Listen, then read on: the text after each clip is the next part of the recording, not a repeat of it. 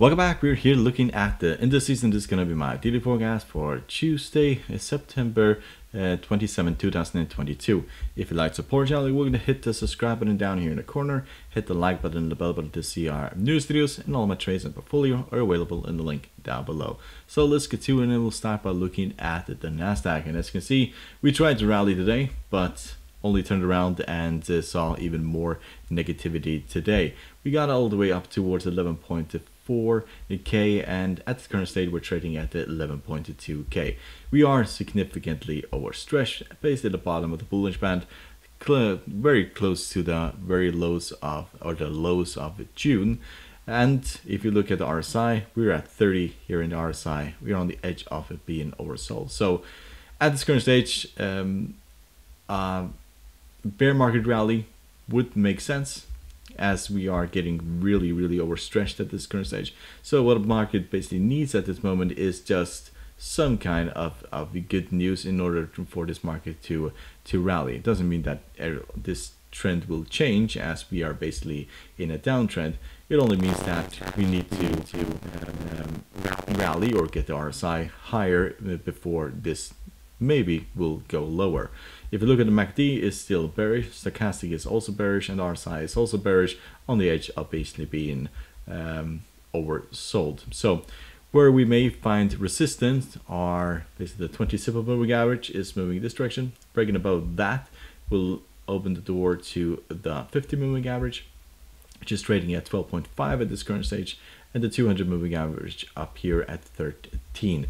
So if we get a 15% rally to the upside, that basically means that we'll get up towards the 200 moving average, roughly at the 13K.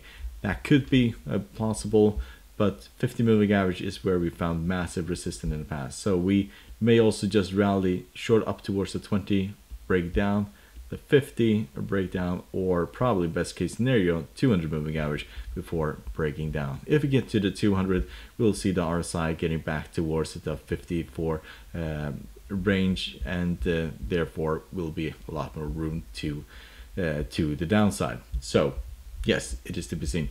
For this to turn around, we basically need the 50 to cross the 200 moving average and basically have a closing way above the 200 moving average, and then you'll probably see this turnaround. But that probably won't be until the Federal Reserve basically pronounces that it will stop its monetary policy that they're kind of doing at the moment and go to more supportive of this, basically the market.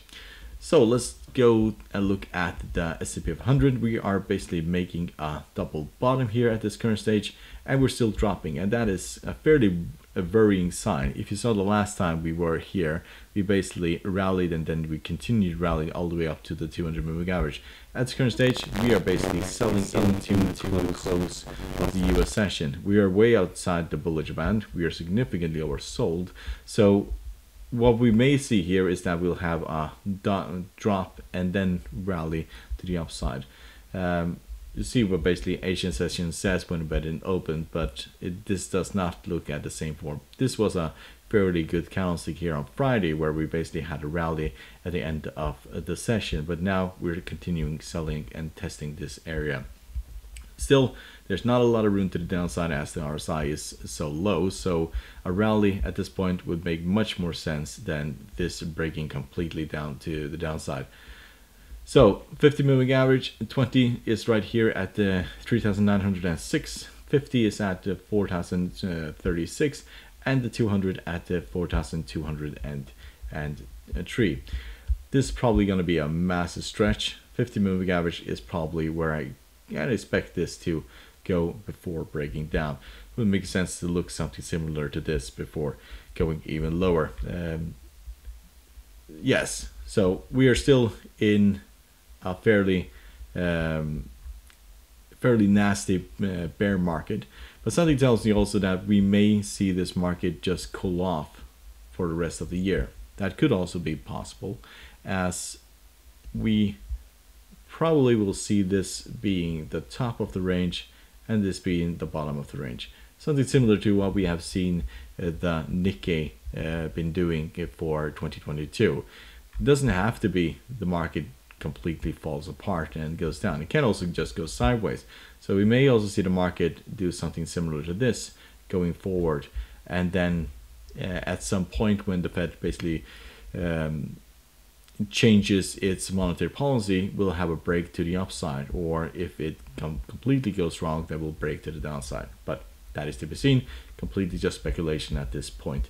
But if you look at technical indicators, MACD is bearish, stochastic is also bearish, and RSI is also bearish and significantly oversold at this current stage. So let's look at the Dow Jones. That just looks absolutely horrible.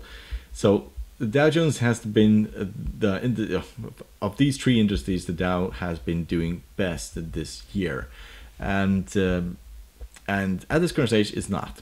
So we kind of had a flag pattern here, and we are basically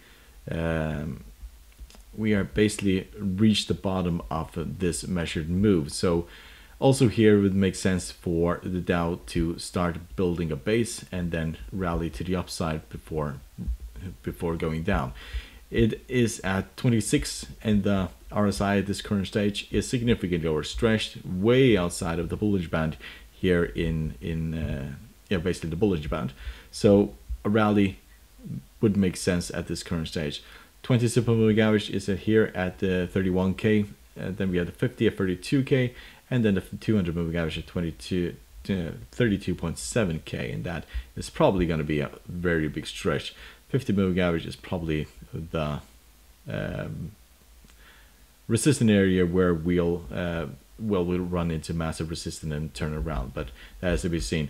At this current stage, it is too overstretched for basically any interest of mine of basically starting to sell this at all. So let's look at the DAX, and DAX has also broken below the lows here. Terrible session for Europe today. So UK is just especially the sterling has been in massive crisis the last 2 trading days, and the euro has also been for quite some time, but not as bad as the sterling has been the last 2 days. So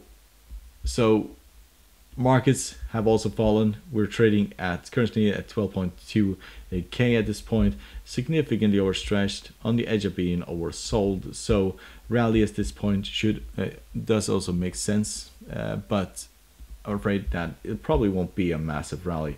So 50 moving average, 20 simple moving average, we could just rally up towards this point and then just break down, which is the previous lows here.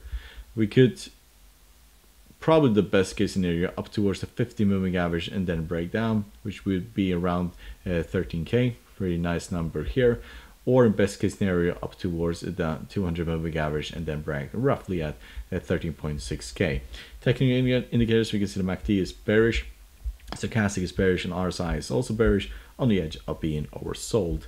And you can see when we get below 30, this market tends to turn around. You can see here we got way below 30. 22 is when we fell off a cliff here and then rallied to the upside, and we're getting really close to that point.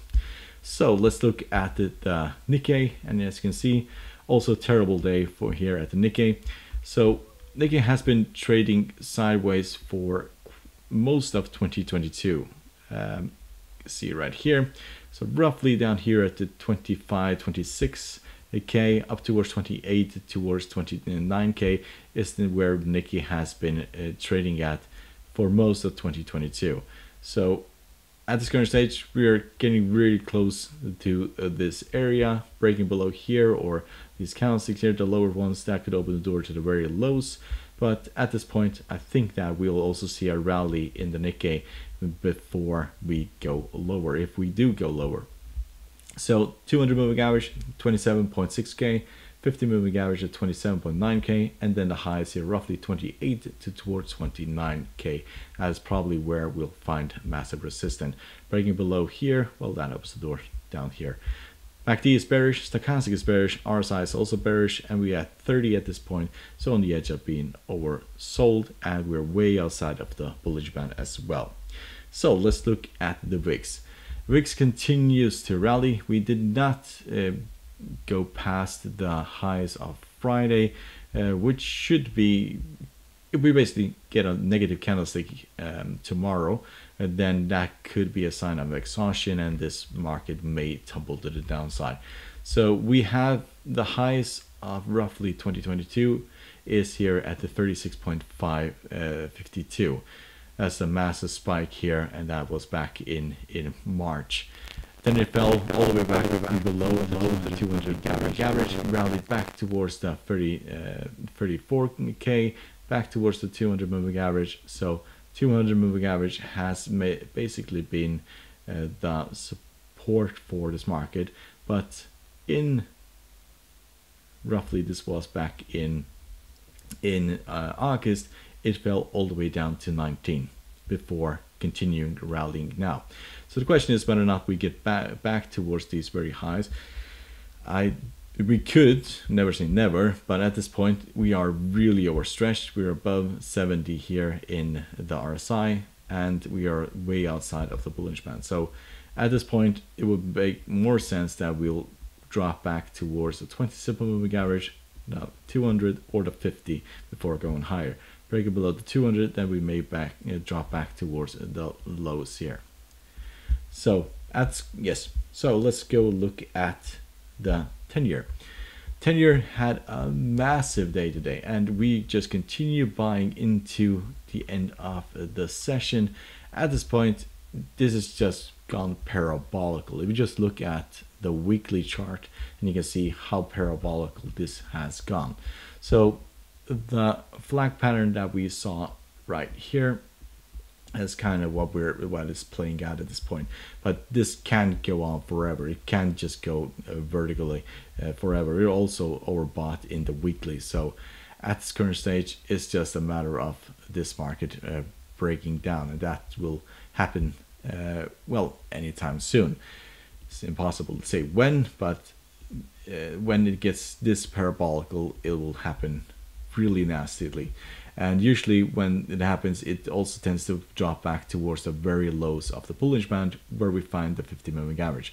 And that would also make sense because this was an area of interest. Highs, broke out from here and then rallied. So we could see this market drop back towards the 50 before going higher. Breaking below the 50, well, then opens the door back towards the 200 moving average, and then we'll probably see a move similar to what we saw here going forward. If you look at technical, we can see the MACD is still bullish, stochastic is bullish, and the RSI is also bullish, and we are significantly overbought at this current stage. So let's look at the energy market. Energy markets are looking terrible, and that is that is not strange, as the world is running into a massive recession, but we are getting very close to the bottom of this range. So we have the top range here.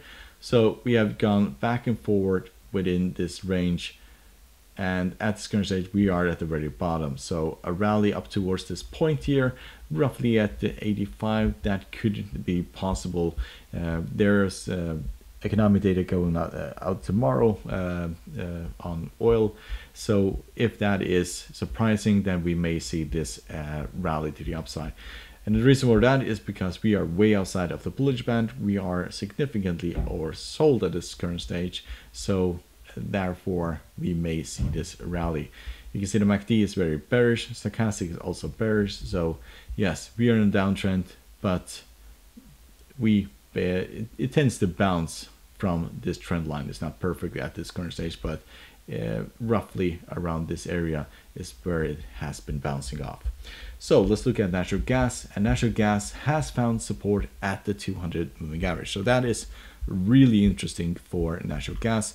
Last time we were at the 200 moving average was basically here, and we basically saw what happened after that. We had this massive V-shaped recovery, absolutely ridiculous, and now it looks like we are seeing another V-shaped recovery. So there's going to be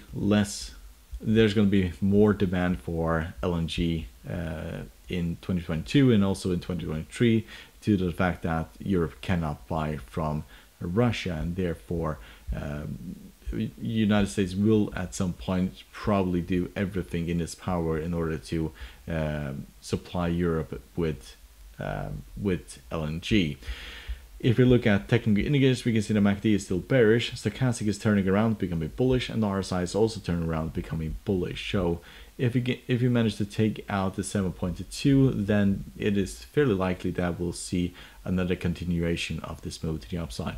Break a low below the 200 moving average, basically close below the 200 moving average, then this market could really drop all the way down to, oh, that was not what I was about, all the way down towards these levels. So yes, it is going to be interesting to see what basically happens here. So hope you find this helpful. Your own support channel by subscribing, hit the like button, the bell button to see our newest videos, and please do your own due diligence before you trade. So good luck and thank you very much.